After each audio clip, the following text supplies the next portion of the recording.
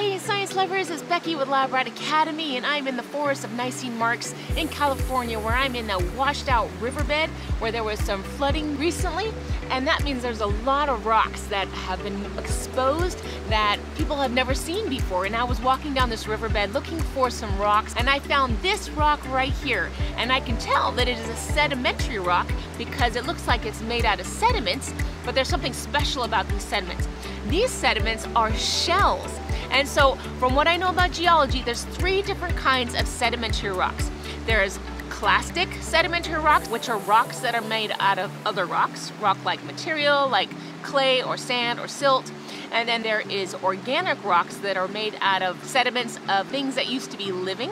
And then there's also chemical rocks, which are made of the precipitates of water, which are little floaties that are in the water, and then when the water evaporates, what's left behind makes a rock.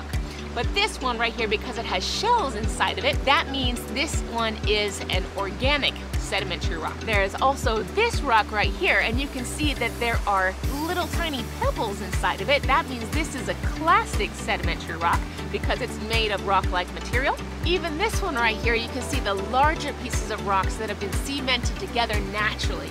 This would be a clastic sedimentary rock too. And then there's also this rock right here, and this one, because the sediments look so tiny that they could be little floaties, precipitates in the water, this one would be a chemical sedimentary rock. Wow, science is so amazing. I hope you guys have a beautiful day. God bless. Bye-bye.